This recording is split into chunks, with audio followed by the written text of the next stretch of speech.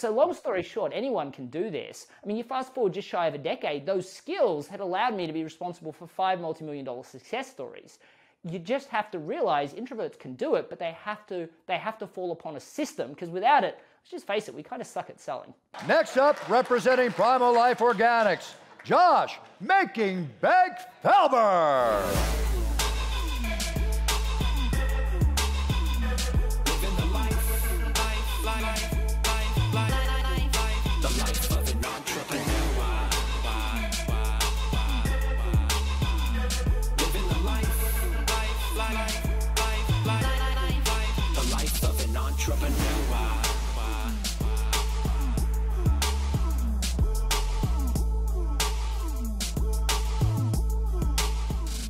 Welcome to Making Bank. I am Josh Felber, where we uncover the mindset and the success strategies of the top 1% so you can amplify your life and your business today. Super honored and excited for today's guest. Make sure you guys have your notebooks ready, listening, watching, and rewind and list back and forth as much as you guys need to take actionable notes so you guys can get results today.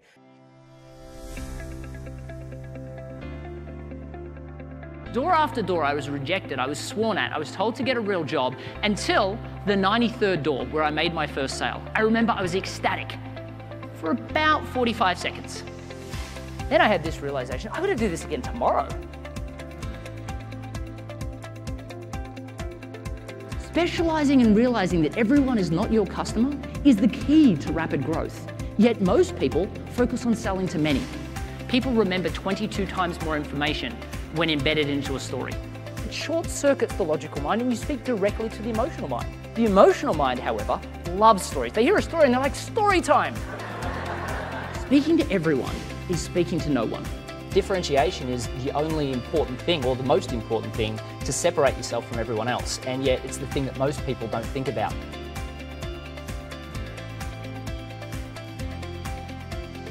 I went from scared to sell to teaching hundreds how to do it. Now, I get the opportunity to teach thousands.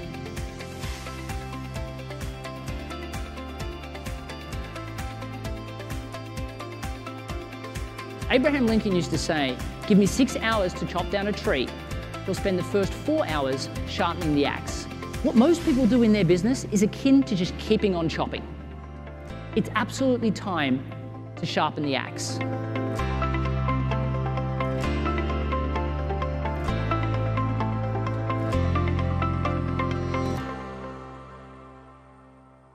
I'm excited to welcome Matthew Pollard. He's young, energetic, contemporary, relatable, an expert in niche marketing, a master of sales, systematic coach. Matthew is passionate also about helping organizations thrive and succeed. With 5 multi-million-dollar businesses, success stories to his name, all before the age of 30. I think he's got me beat. His achievements are reflected in the value and credibility he brings to every presentation. He's not just a theorist. His methods come from hands-on, real-world experience. With over 3,500 business transformations and counting, Matthew provides instant, actionable insights and strategies that make a real and lasting difference to audiences. Matthew is internationally award-winning blogger and contributor to CEO, Entrepreneur, and Top Sales World magazine. He is a recurring guest on Fox and NBC and has appeared on top-rated podcasts. He's also the bestseller of The Introvert's Edge. Awesome, guys, Introvert. How the Quiet and Shy Can Outsell Anyone, which has been endorsed by Neil Patel, Brian Tracy, Mark Roberge of Harvard, Derek Lidow of Princeton, and dozens more. So I'm excited to welcome Matthew Pollard to Making Bank today. Mate, I'm excited to be here, and thanks for going with the speaker bio. I'm pretty impressed by that. Most podcasts are like, yeah, I'm going to say maybe 1 or 2 things, but you went all out, so I appreciate that. Hey, it's all good, and we like to make it look good for you, and just show the audience who you really are. Well, I appreciate that, mate. You know, it's been fun. Like most people, when they hear a bio like that, they're like, there's no way this guy's an introvert, right? There is no way that somebody could speak from stage, you know, be on all these top podcasts, be involved in sales systemization. I mean, how does an introvert actually do that? And the truth is one of the things that I just want to start off with. Anyone that's listening that thinks they're a second-class citizen because they're an introvert. The truth is, you can actually outsell, out-network, out-lead, outspeak from stage all your extroverted counterparts. It's just your path to success is just different. That's what I discovered, and that's what got me to where I am today. So that's what I spend my life sharing. No, and that's super cool because for myself, I'm introvert. I've always been introverted and everything, and I think I'm INTJ on the thing, and so it's like, and people don't realize that when you meet. And I've talked to other people, and they're like, "Oh my gosh, I am too. That's so cool." And so it's exciting. So I'm glad it was super cool when I saw that you were going to come on the show and everything today. Let's kind of dive into a little bit about that and what your life looked like before and kind of how that transformation happened and where you're at today. So we'll kind of start back at the beginning.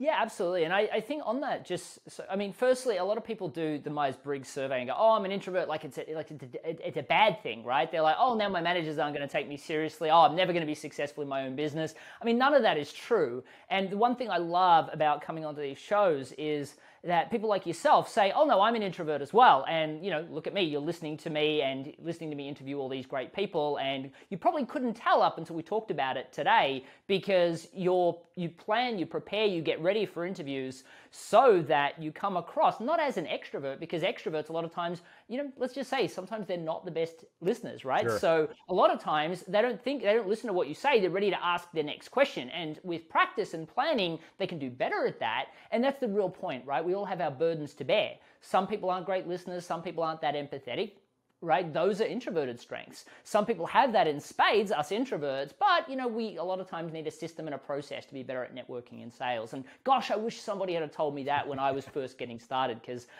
most people that look at me today, they're like, "Oh yeah, it's easy for you. You're that natural extrovert, you have that gift of gab." Most people don't see me as, how I started. When I was in late high school, I had a reading speed of a 6th grader. I was super introverted, and I had no idea what I wanted to do with my life. Luckily enough, and for the video audience here, I got diagnosed with this thing called Irlen syndrome, which basically means I put on this funny pair of colored lenses, and miraculously, I can learn to read. Now, not like everybody else could, but I could start the process of learning. Sure. So basically what that meant is for literally the last 2 years of high school, I hustled like crazy. And I got into the top 20% of my state, but I think my family could all see, I was exhausted. I had no idea what I wanted to do, and they just knew that I wouldn't stick it out in university if I couldn't figure out, what that one direction I needed to go in was. So we all agreed that I was going to take that year off to find myself. I'm sure a bunch of people listening have had kids that have had a year off to find themselves, right? We've all heard that. Right. But I wasn't exactly the guy that was going to go travel Europe. My family couldn't afford that. And I definitely wasn't going to sit on the couch and watch Oprah. There's no way my dad, who broke his back 80 hours a week to support the family, was going to be okay with that. So I went away and got a job. Now, the job I got, and this is going to make people laugh, was, in a real estate agency. But I wasn't the guy in the front selling. I was the guy in the back office doing data entry with a look on my face like, "Don't speak to me. I'm here to find myself," right? Well, literally, it was 3 weeks in, my manager comes in. He's like, "Matt, I am so sorry to tell you this. They've just decided to close down this premise. You're out of a job." I'm literally coming into Christmas in Australia. It's summer, it's Christmas break. Australians go on holidays from the 20th of December to the 15th or 20th of January. No one's hiring, except for these positions called commission-only sales roles, which terrified me almost as much as going home and telling my father, "Sorry, there's nothing lined up." So I applied for these 3 commission-only sales roles, and my confidence was boosted by the fact I got all 3 interviews. Then I got all 3 job offers, and the job I took was selling B2B sales, B2B sales telecommunications. And I remember going in with a little bit of I'm terrified, but I'm a little bit motivated by the fact that I got this job, and everybody else offered me a job. And he's like, "Mate, we just hire everyone. We've got this saying, we throw mud up against the wall and we see what sticks," which sounds like a fun saying until you realize you're the mud. Well, Yeah. Long story short, this is just horrible, but I got thrown on this road called Sydney Road in Melbourne, Australia. Literally not a second of sales training, just 5 days of product training, and got told to go sell. And that was my entry into the world of sales. It's like, good luck. Yeah, it was horrible. It was 93 doors before my first sale. Literally, I remember going into the first door and taking a deep breath, because, my first realization was no one actually told me what to say. So I had no idea what I was going to do. I walked in, and luckily, actually, I was politely told to leave. Then I was less politely told to leave. Then I was sworn at. But my personal favorite was always when somebody said to me, "Why don't you just go get a real job?" This was the only job I could get. So door after door this happened. And I remember the 93rd door, I made about $70. And I was ecstatic for, gosh, probably 45 seconds until I realized that I have to do this again tomorrow and the next day and the next day. And I think a lot of the entrepreneurs that are listening at home, they probably live in this world of one of two things. And I think the entrepreneur has that kind of, we'll hustle it out, we'll grind it out mentality, which is great if you've got a great strategy. But in truth, I mean, eventually you're going to run out of energy, you're going to get exhausted and you're going to spin out, or you give up, which is what a lot of other people do. For me, I went, no, there's got to be another way. So I made this decision, what if there was another solution? Well, the solution would be sales had to be a sales system. So I literally went out looking for that. And I mean, I remember thinking, oh, I'll pick up a Brian Tracy or a Zig Ziglar book. Wait, hang on a second, I can't read. It'll take me a year to read it, let alone apply it. But I stumbled on YouTube and I literally typed in the sales system and all these videos came up. And I'd spend, and this is going to sound horrible to everyone listening, I spent 8 hours practicing at home the first step in the sales process. Then I'd spend 8 hours the next day putting it into action. Then I'd go back and spend another 8 hours. Literally, it was 16-hour days. Weekends, I'd spend 16 hours practicing. And that went on, week off, for literally week after week. Now, I'm sure this is sounding horrible, but I'd get better. Soon it was 78 doors, then it was 46, then it was 19, then it was 12. I got it down to making a sale on average every 3 doors. About 6 weeks in, my manager pulled me aside. And I thought I was in trouble because I was the quiet guy that used to hand in paperwork downstairs. And then all the boisterous sales reps would be upstairs talking about how tough the market was or how they managed to get that client. And he's like, Matt, we just got the national sales figures. And it turns out you're the #1 salesperson in the company. I mean, this was the largest sales and marketing company in the Southern Hemisphere. They had over 1,000 sales reps. And this quiet introvert was the #1 salesperson, all because he watched YouTube videos and practiced a system, right? So long story short, anyone can do this. I mean, you fast forward just shy of a decade, those skills had allowed me to be responsible for 5 multi-million-dollar success stories.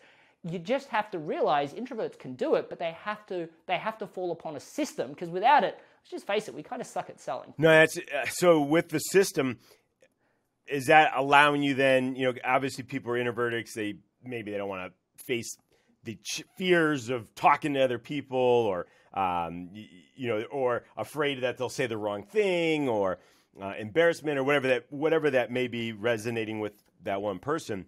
So then the system that you've followed, but put together now, allows you to overcome those things.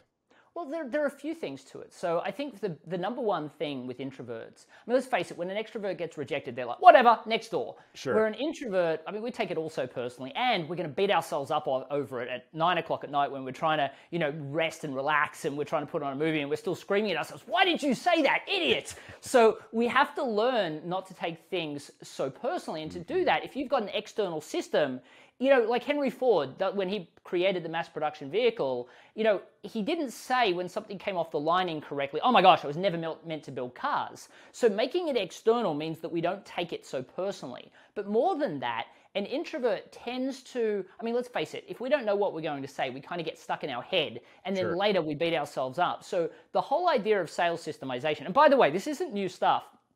Brian Tracy says the top 10% of all sales performers have a planned presentation.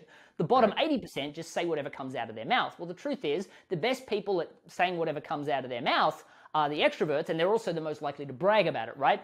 But the top 10% are the ones that have a planned presentation, introvert or extrovert, regardless, which is why people like Zig Ziglar, who you might not know is an introvert, happen to be one of the most well-known sales trainers on the planet, right? Because he had a planned presentation. So what I bring people back to is helping them realize if they plan and prepare, which introverts are amazing at, they stop worrying about what they are going to say because they've got that all structured, which means that they can be more present during the conversation, and then they can channel their natural strengths like active listening and empathy, which allow them to be amazing in the room. So the sales system really helps them do that, but I also talk about leveraging things like story, which the science behind story, I mean, people remember up to 22 times information, which is lovely, but the thing is that when you tell a story, it activates the reticular activating system of our brain. What it means is our brains naturally synchronize, it creates artificial rapport. Now, Obviously, you don't want to live in artificial rapport, but once introverts strike up that initial rapport, they are geniuses in making deeper rapport.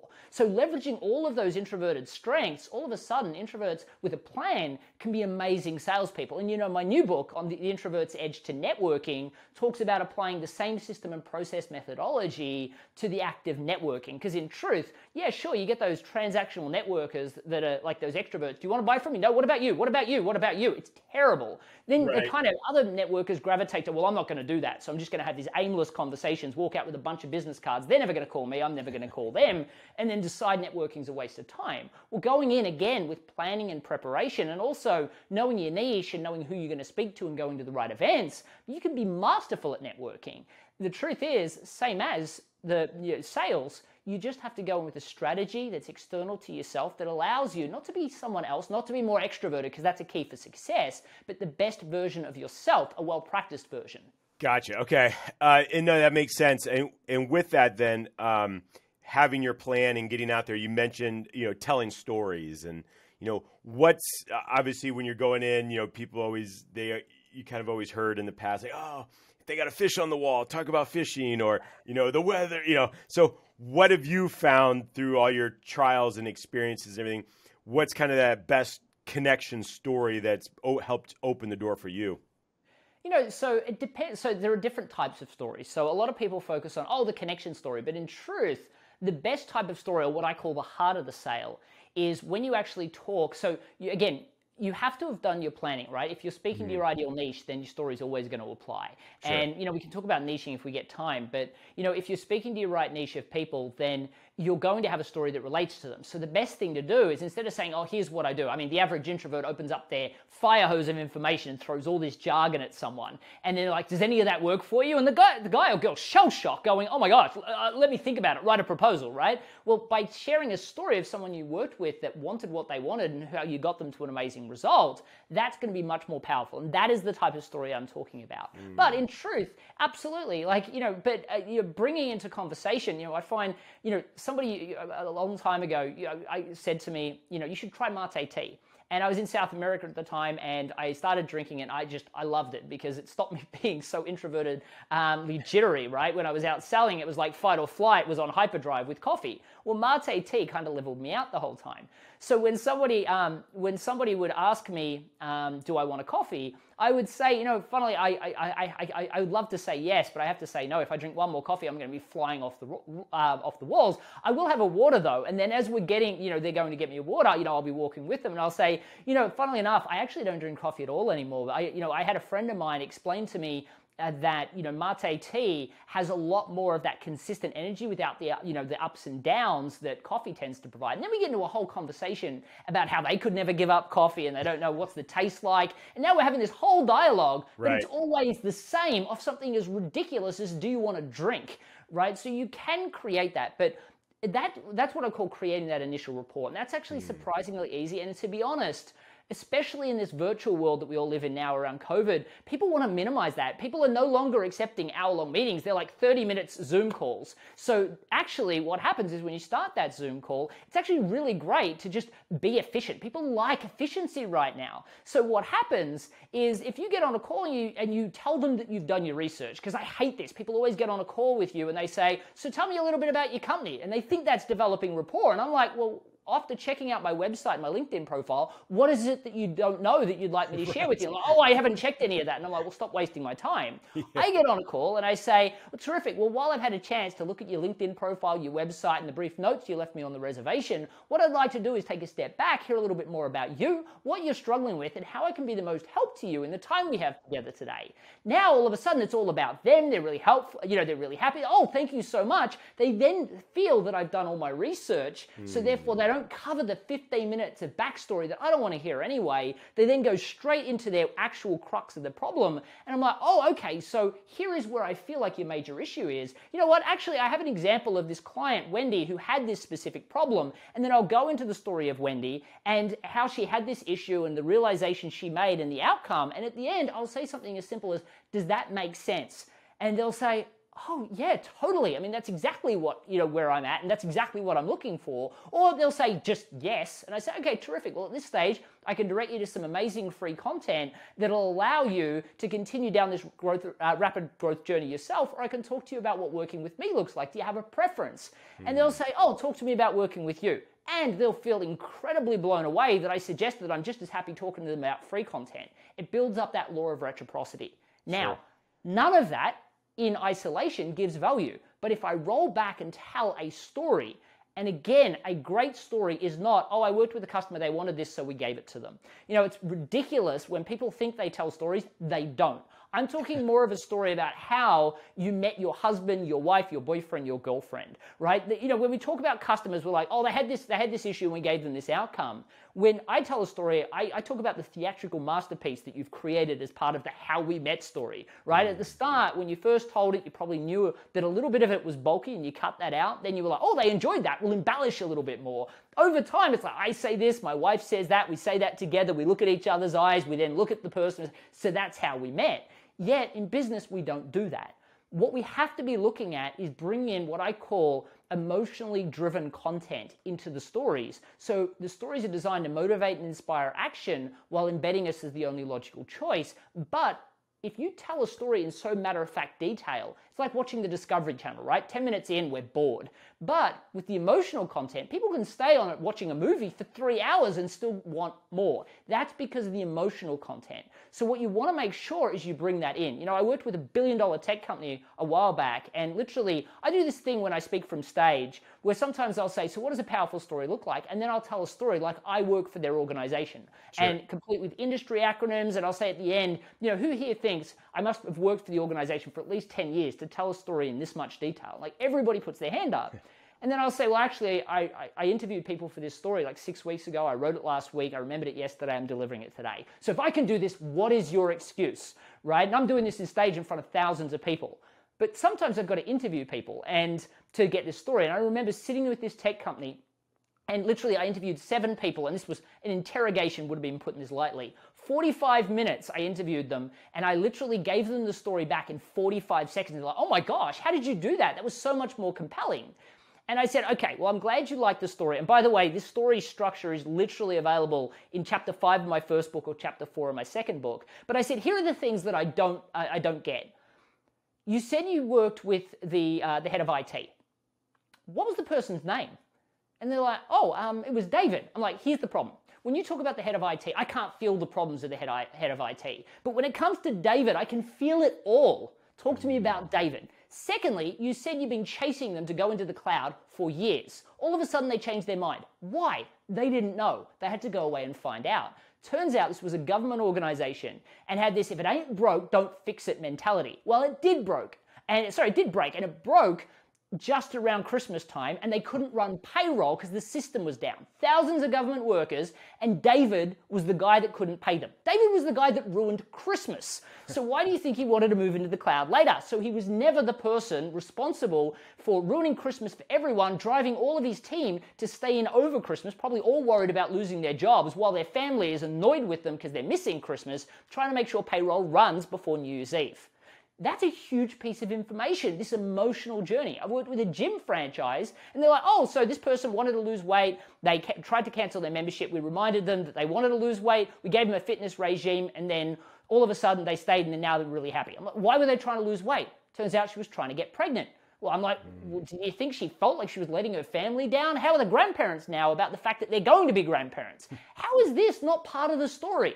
The stories that you tell usually are so one-dimensional, and you need to build them out to entice people to go, oh my gosh, this person understands the unique situation I'm in, and they can tell that through the story. Not they understand the problem and they understand what I need, but they understand me. And when they feel that, all of a sudden they feel they've got this deep and rich connection with you. And they don't care what you're selling at that point. They want it. No, that's huge. I think you mentioned that, kind of like using names and emotional ties in with that. What are maybe a couple other key points? I know you mentioned them when you were talking, not the specific key points, but I could hear them in the story that you intertwined in there that really helps lock that in place. Yeah, absolutely. And so to me, a good story, it has 4 elements to it. So you have the problem that they have or the outcome that they're looking for is if you think step one. Then and by the way, most people don't really cover anything in that. They skip over that and get to their favorite part, which is the implementation where they're the hero. They came in and they fixed this. And jargon, right? Then they say, oh, and then they were happy at the end, which is the outcome. And then they skip the next step, which is the moral of the story. I think the moral is super important because, people's perceptions are different based on, their upbringing, what they had for coffee in the morning, right? They just, everything shifts the perspective that we have. So I like to break the entire thing into 4 quadrants. And I like to say the moral is so vital because what you think is obvious that is the moral of the story, may be totally different to them. And I remember watching this TV show Scrubs, and at the end, this character JD used to always summarize the TV show in the last 60 seconds of the show. And I used to love that because sometimes it was like, oh, I didn't get that from that show at all. So I really enjoyed it. But here's the thing I find. In section 1, the problem, and section 3,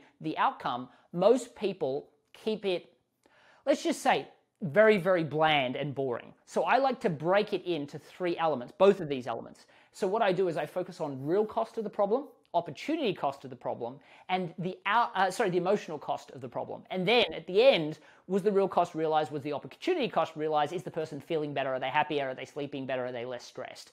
Best example I can give you of this is, years ago now. This was in my last educational company. We were out selling we were out selling business education, and our primary niche was electricians, right? So we grew it out to tradespeople on a trade site, anyone, then florists and hairdressers were tradespeople too, and then doctors and lawyers, right? So we ended up selling to 3,500 students in 3 years. But when we first started, it was just electricians. And I remember, I always will go out and sell something myself before I let anyone else on my team sell it, or before I hire people, which, by the way, if you're introverted and you're like, I'll just hire a salesperson, they'll go and sell it, and then I'll be rich. Well, truth is, they're just going to sell to you for the next 6 months. Oh, it's an opportunity. Here's my pipeline. It's growing. And then you'll get nothing. And then 6 months later, you're blown through 75 grand. You're like, how did this even happen? Right. So don't think that's the way it's going to be. So I always sell what I do first so that I know whether or not my salesperson's perhaps not lying to me, but whether they're lying to themselves, and whether or not the market's changed, I can go and check 6 months later, a year later.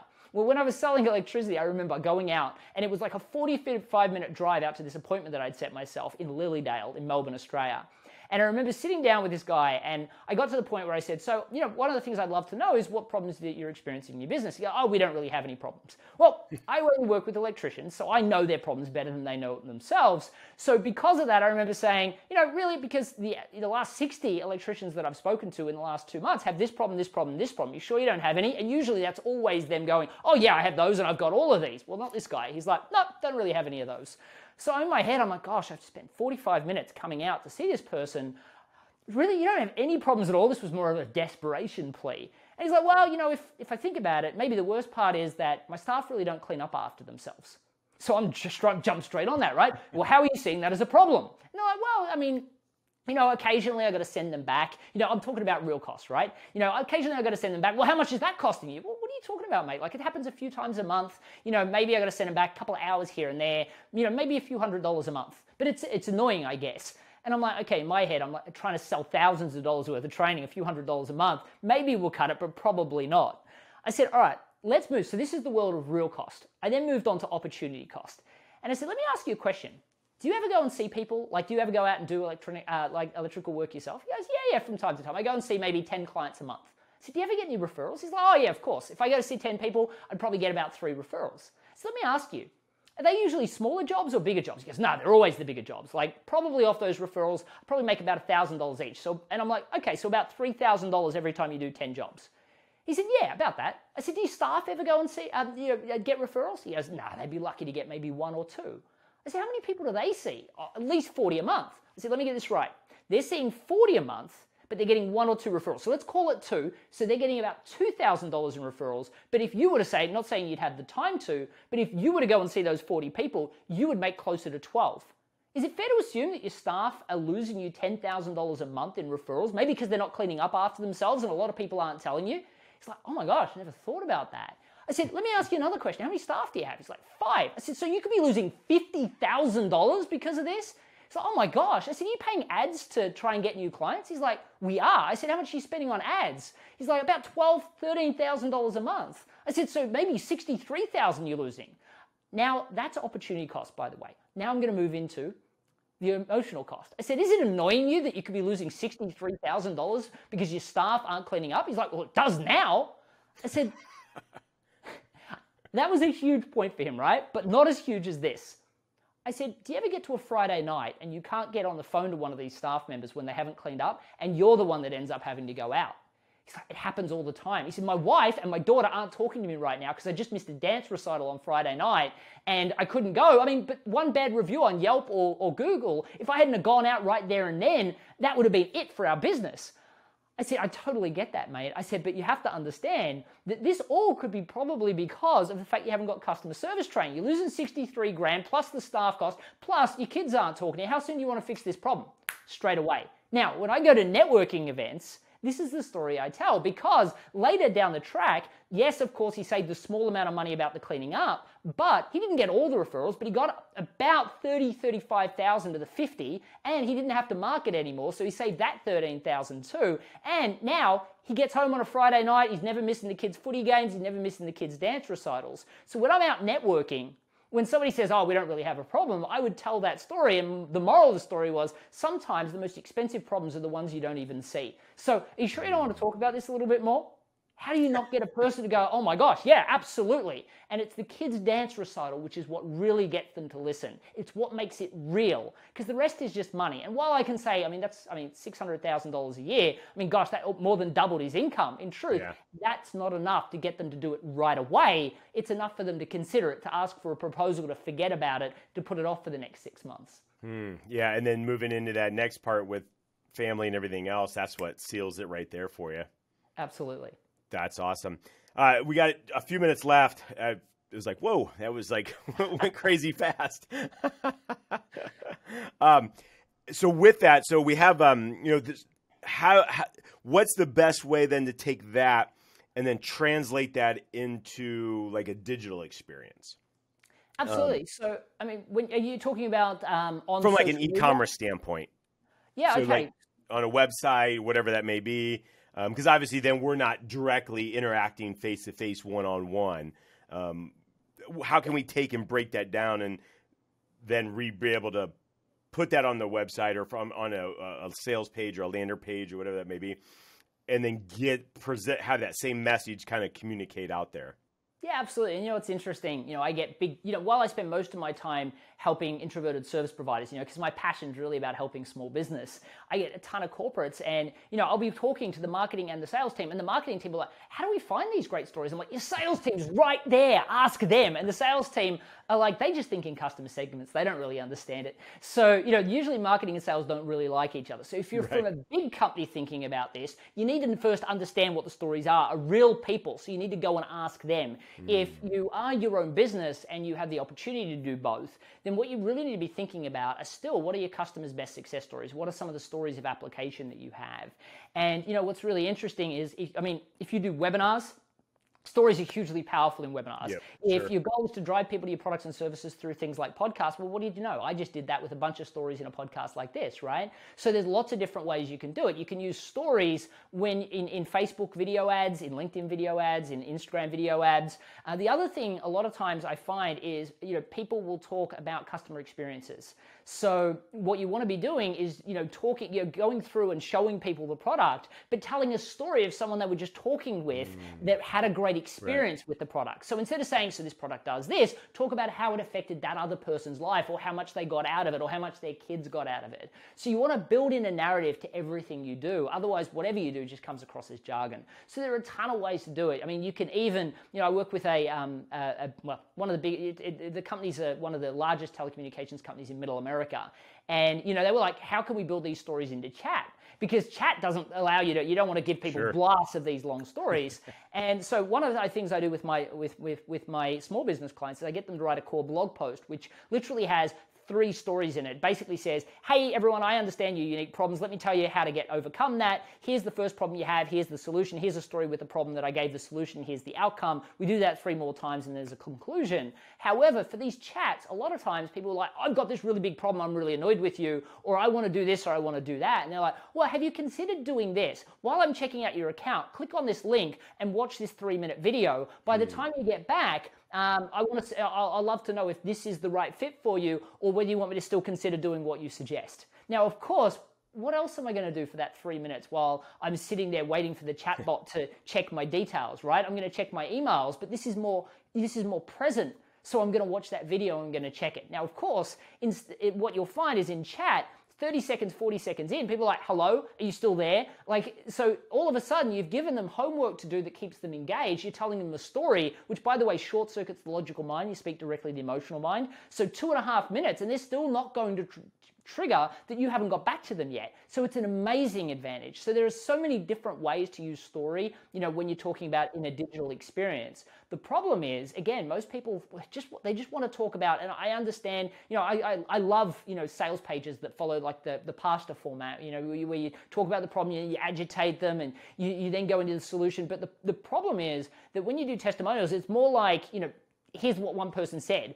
Bring in some real stories. If you're going to put testimonials, put videos with these people sharing a narrative about how they applied it, not just where they were at and the outcome that they got. Talk about the fact that the problem before felt like they were struggling and they had felt this pressure on their chest. And now, the sky looks different. The air feels different. It's a different life. You can build out this colorful testimonial, which to them, with a little bit of guidance will be absolutely true, because that is the transformation. Stay out of the logical. That's awesome. No, that's amazing. Guys, I hope you guys are really taking notes. Listen to what Matthew was talking about.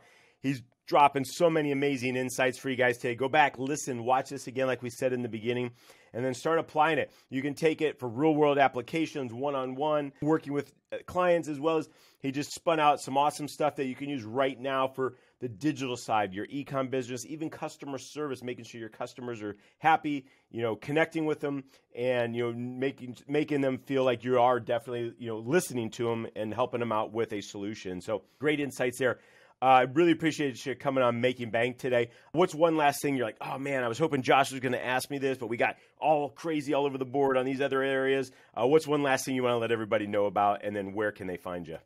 Yeah, absolutely. So I think the one thing that I would really recommend to everybody is that when we talk about systems for networking, systems for sales, and look, while I'm the first one to probably come out there and say introverts make the best salespeople, the best networkers, I'm also not the only. Ivan Meisner, the founder of BNI, the world's largest networking group, 10,000 membership groups across the country, is a personal friend of mine, and he's an introvert. Zig Ziglar is an introvert. So the truth is there are other experts that are introverted that you can learn off, but make sure you learn off an introverted expert. The second thing is do not learn sales, networking, public speaking like mixed martial arts, right? It gets confusing.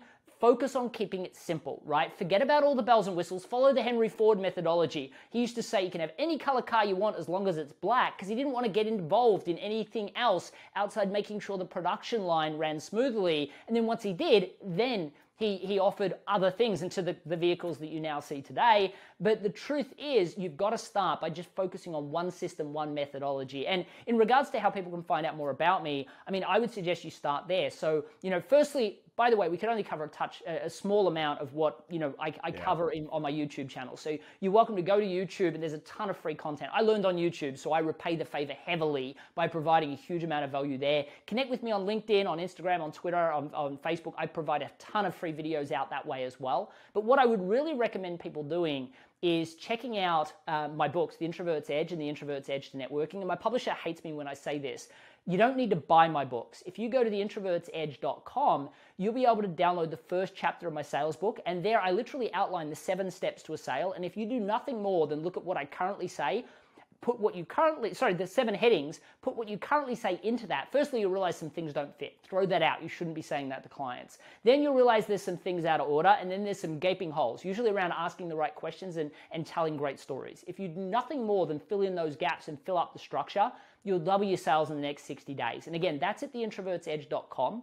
My second book, you can download the first chapter at theintrovertsedge.com/networking. And again, I give you the same structure. Again, if you just follow the system, you'll easily, and I would say you'll 4x your networking, because most introverts are pathetic networkers. And in truth, you can be amazing at it as long as you stop ignoring that you've got to go and then begrudgingly walk in completely unprepared. That is an absolute strategy to fail, and it's the reason why you walk out thinking networking doesn't work, and you always end up talking to that insurance salesperson, that a real estate person that you don't want to be talking to. So if you do some planning beforehand at theintrovertsedge.com/networking with that free chapter, you will transform your networking overnight. Awesome. Thanks again for coming on Making Bank, Matt. I appreciate your time here. Guys, again, grab his book. The link's right down here. Start applying what we talked about today. And like I said, listen to this, share this with somebody that you know that needs help with this, or that's an introvert that can help them pop out of their shell and really, follow some systems that will help move them forward in their business, in their personal life, or wherever they're needing that extra little bump. So again, thanks for coming on Making Bank today. My absolute pleasure, mate. Thanks for having me on. I am Josh Felber. You were watching Making Bank. Get out and be extraordinary.